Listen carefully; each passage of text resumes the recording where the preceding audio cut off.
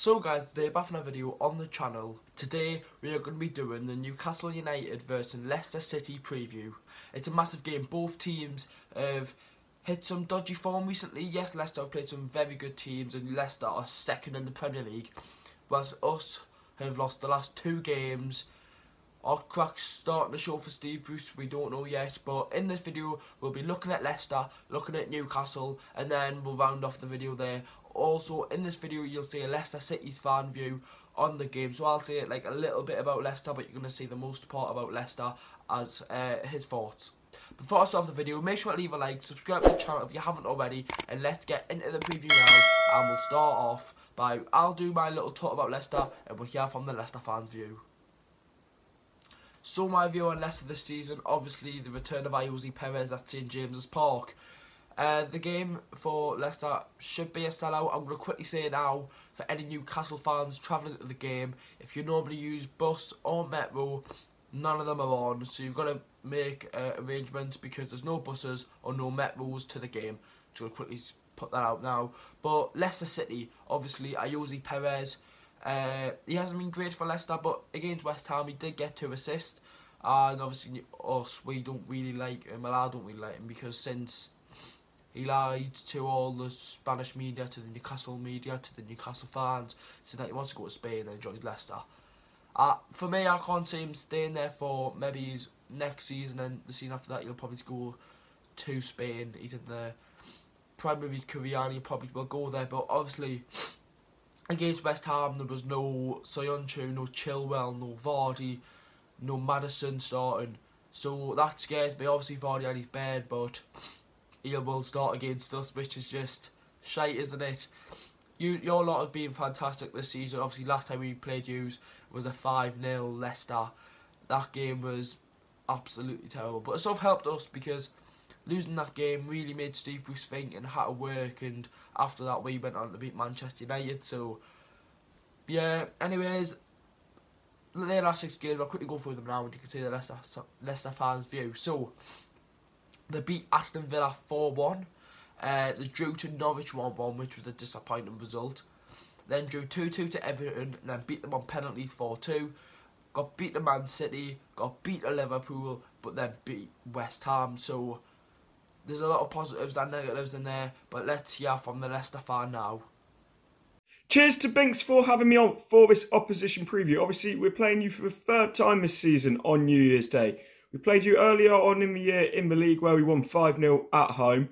And then we went away and played you in the Cup, which was actually a draw, but we went through on penalties and we're still in the Carabao Cup. We've got the semi-final of that coming up against Villa in the next couple of weeks. But in terms of the game on Wednesday, it's going to be a difficult game. It's a difficult place to go. And for us, I think it's important that we do go there, though, and get the 3 points because we haven't been in the best of form over the last couple of weeks.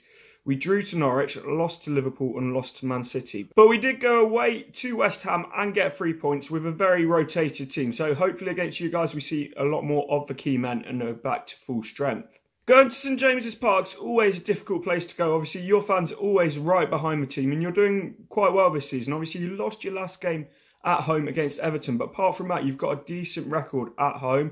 So it's going to be hard to go there and get the 3 points. But if we do want to stay in the Champions League places, we do need to start building momentum again and go on another winning streak like we did before the few losses that we've had, and really start to build that momentum and really sort of build the confidence back within the team, because the humiliation at home to Liverpool, that would have knocked the guys' confidence, and hopefully they can bounce back. I know that we won against West Ham, but that was a very changed team, so this will be the first time since a lot of these players have played since we got beaten on Boxing Day by Liverpool. In terms of the starting 11, I think Brendan will go with a 4-1-4-1. So in goal and back to captain, we will have Schmeichel. Then the back four will be Ricardo, Evans, Soyuncu and Chilwell, with one holding midfielder of Ndidi with Tielemans and Maddison in front of them.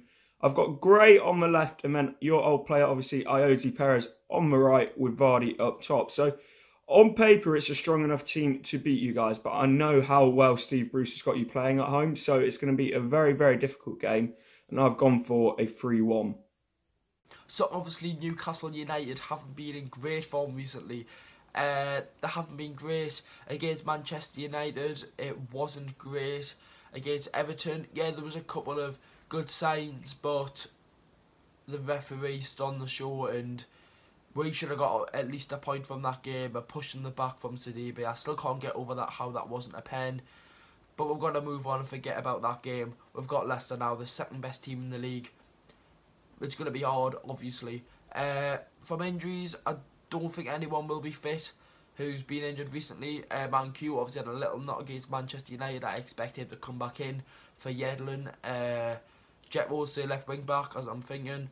Do you bring Matty Longstaff in? Because I've got a feeling that Matty Longstaff could come in and maybe change the game and bring that little bit of energy to the team. Or maybe Sean. I know Sean's been disappointed this season, but we've just got to try and develop him into the team. It is hard when you're not getting game time, and then when you do play against the likes of Manchester United, it is hard. I can understand that. But obviously Newcastle United haven't been great. We've got to forget about it. We've got to move on, and we've got to push forward and focus on this game. Obviously after this game we've got the Cup. I do expect, especially against Rochdale, I'm going to expect the likes of Darlow, hopefully Muto, maybe Key, players like that get a start, because it's what they need, is some game time. But hopefully we do. Hopefully we can get a cup win on the Saturday. But with your lot benching a lot of players for West Ham and still getting the result, the confidence is going to be there, and you're still playing like your reserves. Obviously getting Pellegrini sacked. Fair play to your boys. Anyways lads, that's going to be the end of the preview. Make sure to leave a like, subscribe to the channel if you haven't already, and yeah, make sure to subscribe to the Leicester Fan in the description down below. Obviously I'll be at the game, predict the team out tomorrow with my vlog and player ratings out on New Year's Day. Hopefully you have a new good New Year. Anyways lads, leave a like, subscribe to the channel. I'll see you all in the next video.